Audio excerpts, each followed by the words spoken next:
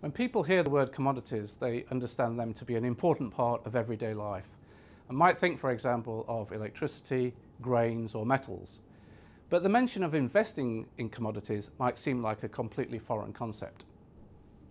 Commodities fall into two main categories: hard and soft commodities.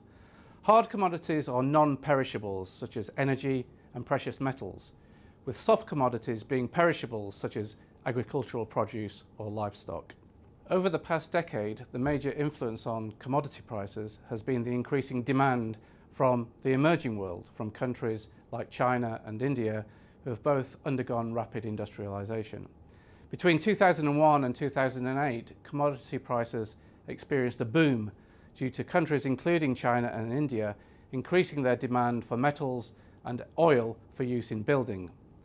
Also, the emergence of a new, wealthier middle class in these countries has seen consumption of food and consumer goods rapidly increase. Commodity markets themselves can be very volatile as a result of price sensitivity to factors that affect supply and demand. On the supply side, things like geopolitical events, political unrest in the Middle East, currency fluctuations, or severe weather can all potentially be disruptive on supply and in turn on the price of commodities. Now, in practice, people don't usually invest directly into commodities, because where would you put 1,000 frozen pork bellies or 20 tons of cocoa? Instead, they invest in products that provide exposure to those commodities that they believe are going to see increases in prices. Mutual fund products such as unit trusts and open-ended investment companies can provide a way for investors to gain commodity exposure. These funds invest in commodities or commodity-related companies listed on the stock exchange. For example, this could be in a company that makes industrial machinery using large quantities of metal. Investing in a commodity-focused mutual fund can provide more diversified exposure to the broader commodities market.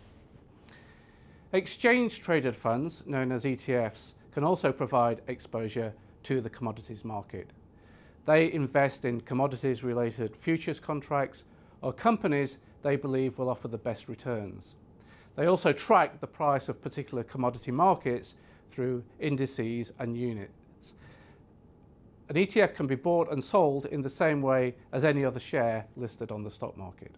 In summary, commodities were once considered somewhat of a specialist area of investment, given the time, the money, and the expertise required to analyse those markets. However, today, different routes to access commodity markets have opened up investment opportunities to a wider investor audience.